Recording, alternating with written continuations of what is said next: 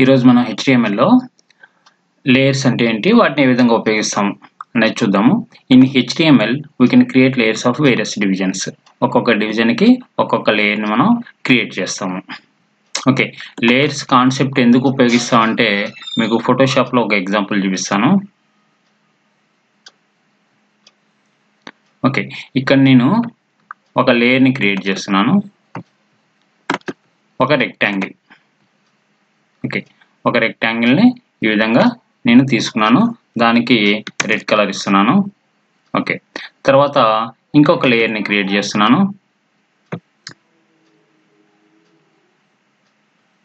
ఇంకొక రెక్టాంగిల్ ఇట్లా తీసుకుంటున్నాను, దానికి గ్రీన్ కలర్ ఇస్తున్నాను. ఓకే, ఇప్పుడు మనకి లేయర్ 1 లేయర్ 2 ఉన్నాయి కదా. సో ఇప్పుడు ఈ లేయర్ 2ని మనం ఎక్కడ కావాలంటే అక్కడికి ఈ విధంగా మూవ్ చేసుకోవచ్చు. సో ఇక్కడ కనుక మనం గమనిస్తే లేయర్ 1 మీద లేయర్ 2 ఉంది. ఓకే, అదే ఈ లేయర్ 1ని మనం ఈ విధంగా కూడా పెట్టుకోవచ్చు. సో అంటే ఇప్పుడు లేయర్ 2 మీద లేయర్ 1 అనేది ఉంది. ఓకే, ఇది మనం HTML లో ఏ విధంగా క్రియేట్ చేస్తాం, ఈ షేప్స్ ఏ విధంగా క్రియేట్ చేస్తాము, ఈ లేయర్స్ని ఒకదాని మీద ఒకటి ఏ విధంగా పెడతాము అనేది మనం చూద్దాం. ఓకే, ఇక్కడ ZIndex ప్రాపర్టీ అనే దాన్ని ఉపయోగిస్తాం మనం. The ZIndex property is used along with the position property to create an effect of layers. Okay. We can specify which element should come on top and which elements should come at bottom. Okay, కింద ఏ layer రావాలి, దానిపైన ఏ layer రావాలి అనేది ZIndex property ద్వారా మనం mention చేస్తాం. Okay, so ఈ ZIndex mention చేసేటప్పుడు మనం డైరెక్ట్ నెంబర్ ఇవ్వచ్చు, లేకపోతే ఆటో అనేసి ఇవ్వచ్చు, లేకపోతే ఇనిషియల్ అనేసి ఇవ్వచ్చు.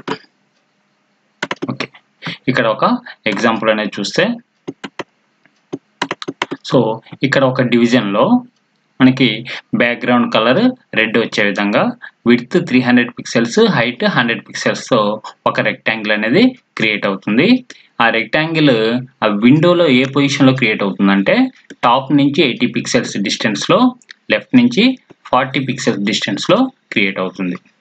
ఓకే, ఇది ఒక డివిజన్. ఓకే, సో దీని ZIndex ప్రాపర్టీ ఏమి ఇచ్చాం, ఇక్కడ 1 ఇచ్చాం.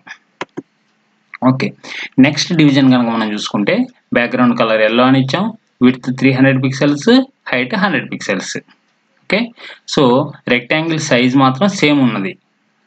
పైన డివిజన్కిను కింద డివిజన్ రెండు రెక్టాంగిల్ సైజ్ మాత్రం సేమ్ ఉంది. హైట్ ఏమో 100 పిక్సెల్స్ ఉంది, విడ్త్ ఏమో 300 పిక్సెల్స్ ఉంది.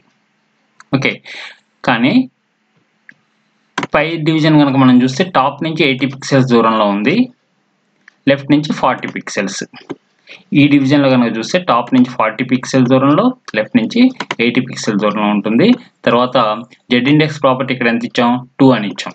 ZIndex ప్రాపర్టీ ఏదైతే తక్కువ ఉంటుందో అది కింద లేయరు, దానికంటే ఎక్కువ ఉన్న డివిజన్స్ అన్నీ కూడా దానిపైన వస్తాయి అన్నమాట, పై లేయర్లో వస్తాయి. సో ఈ రెడ్ కలర్లో ఉన్నదేమో కింద లేయర్లో వస్తుంది, తర్వాత ఈ ఎల్లో కలర్లో ఉన్నదేమో మనకి దాని పైన లేయర్లో వస్తుంది. ఓకే, దీనికి మనం ప్రోగ్రామ్ ఏ విధంగా రాయాలనేది చూద్దాం. సో బ్రాకెట్స్ అప్లికేషన్లో నేను ప్రోగ్రామ్ రాస్తున్నాను. ఓకే, ఇక్కడ HTML బాడీ, నెక్స్ట్ మనం డివిజన్ క్రియేట్ చేయాలి. ఆ డివిజన్కి సంబంధించి స్టైల్ అప్లై చేయాలి. స్టైల్ ఈక్వల్ టు డబల్ కోట్స్లో ఏమేమి ఇవ్వాలి మనం, బ్యాక్గ్రౌండ్ కలర్ రెడ్ అని ఇస్తున్నాను, సెమికోలన్. నెక్స్ట్ ఆ రెక్టాంగిల్ యొక్క విడ్త్ హైట్ మెన్షన్ చేయాలి. విడ్త్ 300 పిక్సెల్స్, తర్వాత హైట్ 100 పిక్సెల్స్. ఓకే, తర్వాత ఈ పొజిషన్ అనేసి ఇంకొక ప్రాపర్టీ ఉంటుంది. ఈ పొజిషన్ ఏంటంటే వేరే లేయర్తో కంపేర్ చేస్తూ రాస్తున్నామా, లేకపోతే దీని పొజిషన్ అబ్సల్యూట్గా ఉందా అనేసి మెన్షన్ చేస్తాం. వేరే లేయర్తో కంపేర్ చేస్తూ రాస్తేనేమో రిలేటివ్ అని రాస్తాము. ఏ లేయర్తో కంపారిజన్ లేదు, దీని పొజిషన్ టాప్ నుంచి ఇంత, లెఫ్ట్ నుంచి ఇంత అని కనుక రాస్తే మనం దాన్ని అబ్సల్యూట్ అనేసి అంటాం.